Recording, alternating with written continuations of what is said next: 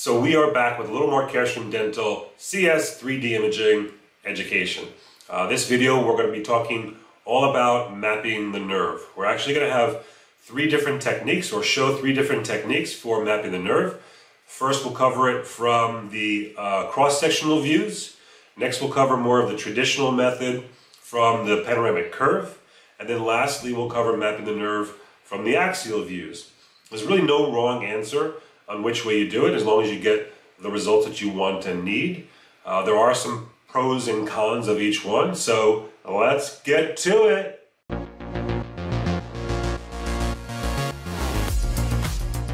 All right, so we're going to start with what I feel is likely a less common approach for mapping the nerve, but it is more accurate. It takes a little bit more time to do, which is probably why a lot don't do it. But we're going to map it from the actual cross-sectional slices. If you map it from the cross-sectional slices, it's going to be more accurate only because you see both the inferior superior position and the buccolingual position.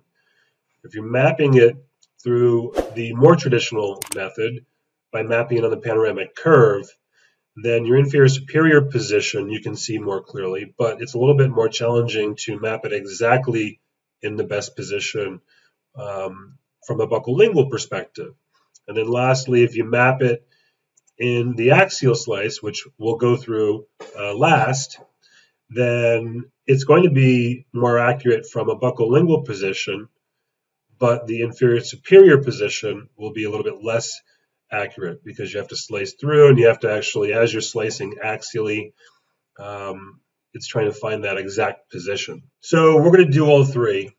And one thing that I've taught users is that if you see the nerve so clearly in the cross-sectional views, as you're slicing through and the bone's super dense and the nerve just jumps out at you, you could ask yourself, why even bother mapping the nerve? If it's that clear, let me just take my measurements, plant my implant, and go from there. But sometimes it's not as clear, and sometimes you get your trabecular bone patterns where it's kind of disappears a little bit into the bone, and you're not really sure where it is. But if you follow it from the foramen, it is easier to then find.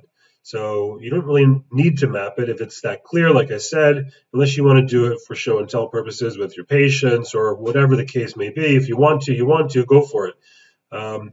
But sometimes it isn't as clear. But if I follow it, then it can make it a little bit easier. So I'm going to select my nerve mapping tool. If you wanted to start outside the bone, you can. And I'm just going to begin making my series of clicks. And now I'm just going to start slicing and then make another click in the center and so on. And I can see the cortication of the nerve as I go to make sure that you're clicking it in the center as much as possible.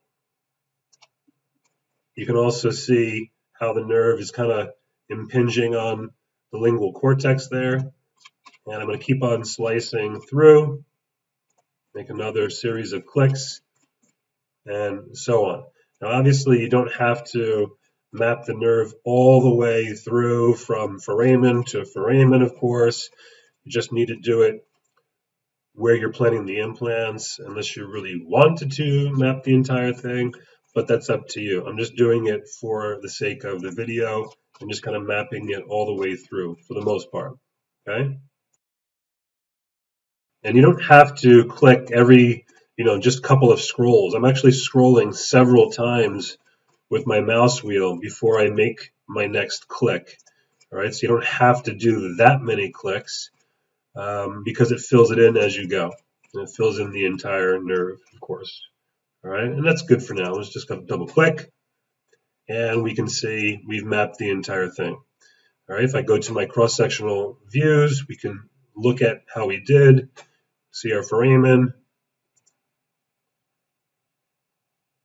and we can see everything really nicely. And it's not just the inferior superior perspectives that are going to be accurate when you map it this way, but also the buccolingual. And I'll show you the difference with the other two techniques. And by the way, in that last example, I actually clicked a lot. There were a lot of dots that I clicked or created to create my nerve. You don't need that many. I want to do one more time, illustrate doing that again with a lot less dots. So here we go.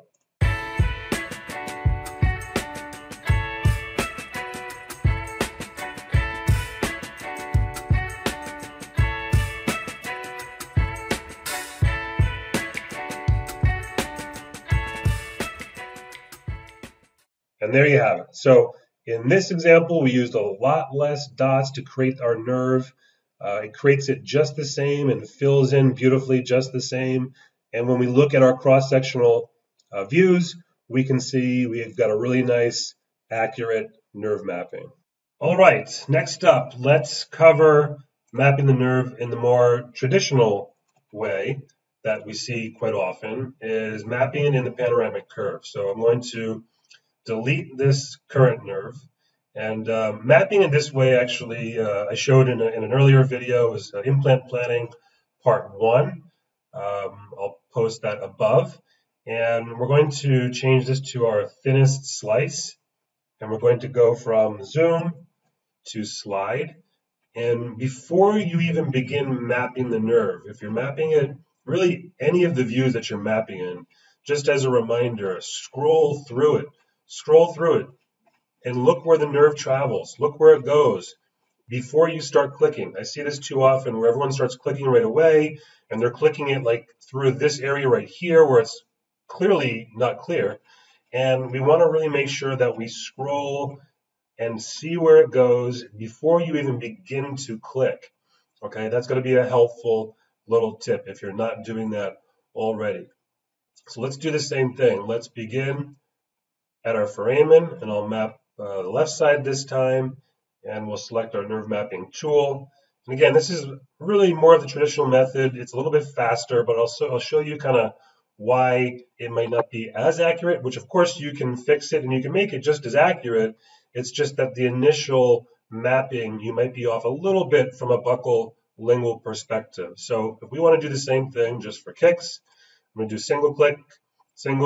I'm going to bring my mouse over here, and now I can see where I actually started to click out at the foramen, and I'm going to scroll.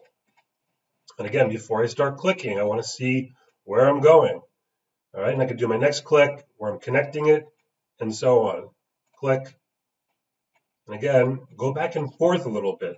You want to click it at the most radiolucent or the least dense area, because that's going to be closest to the actual center of the nerve from a buccal lingual perspective. Okay, and that's what we're trying to find. That's where it becomes a little bit more challenging, is to click on that exact buccal lingual perspective. And we're done. Okay, but like I said earlier, as I look at my dots, I'm scrolling and checking for accuracy. And in this case, okay, I'm off a little bit too far lingually. Is that big of a deal? Probably not. Okay, probably not. You have a good idea where it is. But I just want you to understand the differences of mapping it one way versus the other. My height should be pretty dead on. And you can see over here, I veered a little bit too much to the buccal, which if I can fix it, if I wanted to, I can drag that little dot over. But you don't have to. So the height should be accurate because I see the height just fine here. It's the buccal lingual perspective that might be off doing it on the panoramic curve. Okay, and lastly, let's do it from the axial view. And I usually don't do it this way at all. Personally, I think it's a little bit more challenging. You guys might find it super easy. There's no right or wrong answer. It's just whatever works for you. So we'll show you how to do this, and then you guys can play around with all the different options and see which way you like to do it best. But I think it's a little bit more challenging for me, only because where the nerve is traveling, you can kind of see at the foramen we're a little bit more superior. Then it's going to drop down, okay, and then go back up superiorly in the posterior. So it kind of starts higher, drops down lower, and then goes back up. But we'll go through it, and you guys can try for yourself.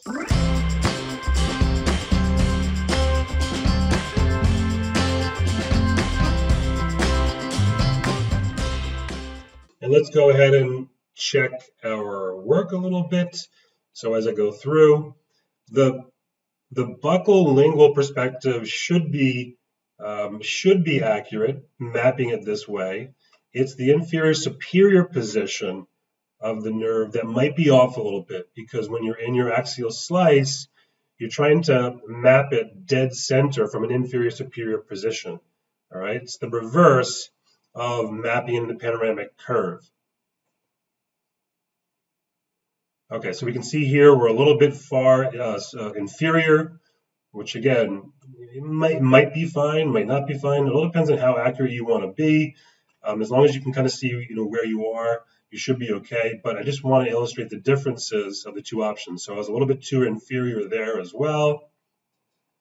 So I think you get the point of this and what the differences are at this point in time. So I hope all of this stuff is helpful. Feel free to comment, ask questions below.